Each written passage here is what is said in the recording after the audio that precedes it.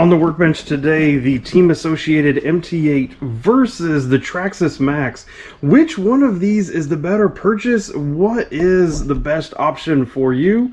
We're going to bash them, we're going to look at them, and we're going to see what the verdict is. If you're new to the channel, welcome. My name is Troy. This is Roadside RC. You'll tend to find bashing and crawling and drifting and racing, plus product review videos and how-tos. And today, very exciting little competition here. As soon as I got this MT8, all of you immediately said, well, how does it compare to the Maxx? Mr. Rich D RC brought his Maxx over. We're going to check them out here on the bench, and then we're going to go bash them. The first thing that we really notice is, even though this is supposed to be 8 scale, and this is supposed to be, I think they claim 10 scale, they look the same. They look absolutely the same. I mean, literally the exact same wheelbase. If you pick the Maxx up and you look at it front to nose or back to back, same width. Now this is a V1 Maxx with the wide kit on it. So with the wide kit, it is that length. With the V1, it's actually a little bit shorter than the V2. So the V2 would actually be even a little bit longer than the MT8. So that really is interesting there. So dimension wise, very similar. Price wise, a little over $500 ish, plus or minus, that you get into this vehicle. Over here, just crest over $500. It's like $505, $509, something like that. So really not a huge price gap really between the two of them until you start getting into the mods and stuff like that. We will be running this today. These are the Arma Backflip LP, the shorter backflip tires. We will be getting into that. If your Maxx did not come with the Wide Maxx kit, then obviously that is an additional cost on top of it. Taking the bodies off, obviously one of the big deals. Full cage on the inside here, plus the clipless body system, the latch mechanism from Traxxas. Over here we have a partial cage plus normal body clips.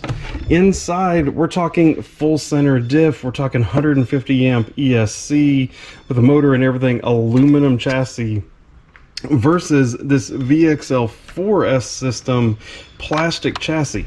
Honestly, this is going to come down to a little bit of preference. You know, it used to be that plastic chassis was kind of a bad thing, but really, especially with the Maxx and the X Maxx, Traxxas has kind of proved that it is durable. You don't have to have the aluminum chassis in order to have durability. But you know, you do have a couple differences here. Fixed control arms, fixed links versus full adjustability. Shocks on both are nice for sure. But really the big difference is how much power do you want to give it? Do you want to be capped at 4S total max as 4S? Or do you want to actually be able to go all the way to 6? We're going to run them here today, 4S versus 4S as a comparison, but you can go 6S in this Team Associated and really turn it up from there. So we're going to get them out, time to get the batteries plugged in, and let's go have a bash.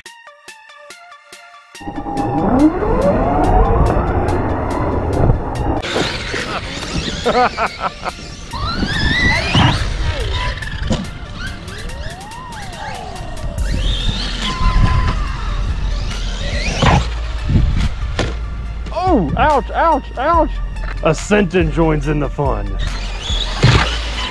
Boom. Oh, I nosed it hard.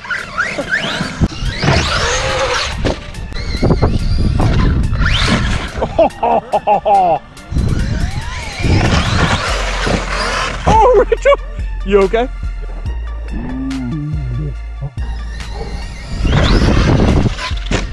Easy backflip. Oh!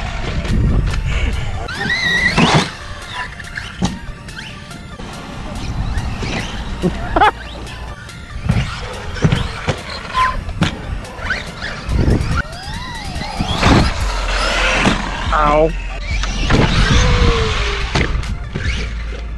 Bounce. So does it bounce more than this one? Nope. Boom.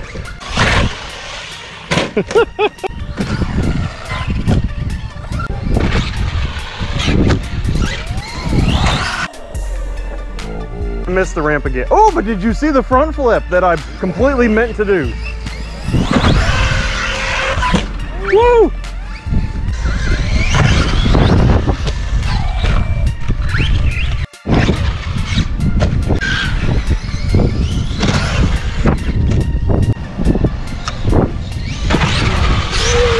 Nice. I don't know, you think I got a backflip off of this ramp? Oh, not if I keep missing the ramp. I just missed it. I just missed it all the way.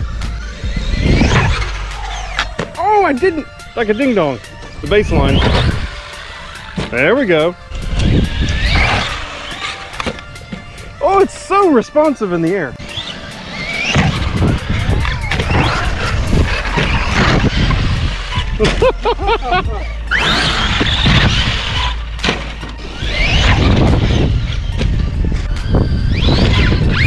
Oh, that was about to be crazy. Almost a good one.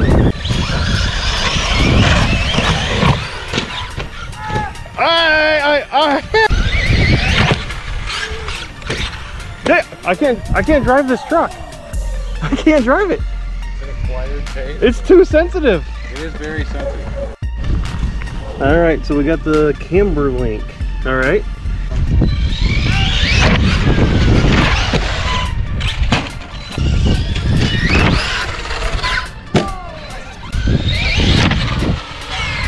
Oh, dang it.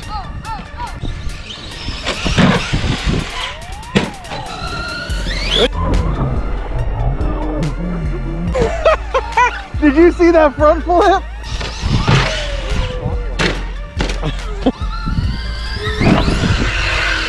Oh, on the nose.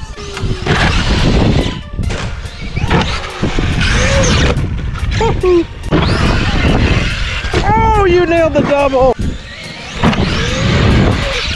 Woohoo! Doubles.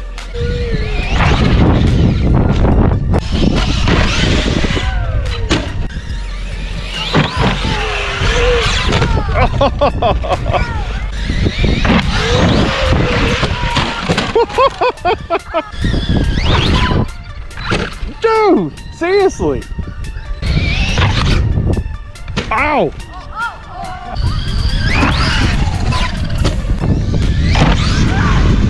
Oh. I meant to do that. Oh.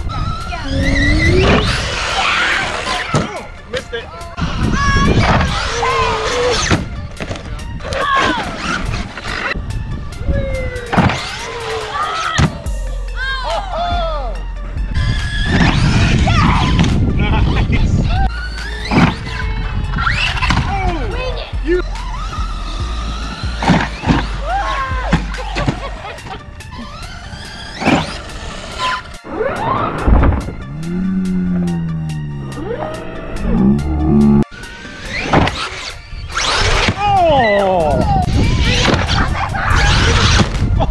It's on its wheels!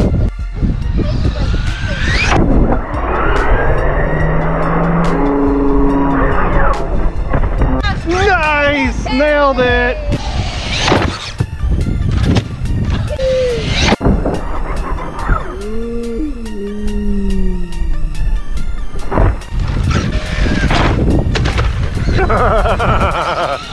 All right, so this is probably the story of the day right here. So I found this early on in my testing with the MT8, and I don't know if Team Associated really knows yet, but at the end of the day, this is the same as the Kaiju EXT when it first came out, that these upper control arms just aren't really quite made of the right metal. They're just not quite strong enough.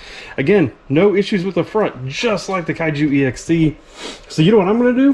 I'm gonna get me a set of the revised Red Cat rear uppers, stick it on there, and I bet that'll completely solve it altogether. But in this day, while we beat the heck out of the Max, we also beat the heck out of it, and we broke 2 upper control arms. We replaced the one. So this is clearly the story of the day. I think, honestly, this truck has a lot of potential. It is so good, and everything that we did was on 4S. So 4S versus 4S, it was pretty evenly matched. can you imagine what this thing would be on 6S? It'd be really, really good.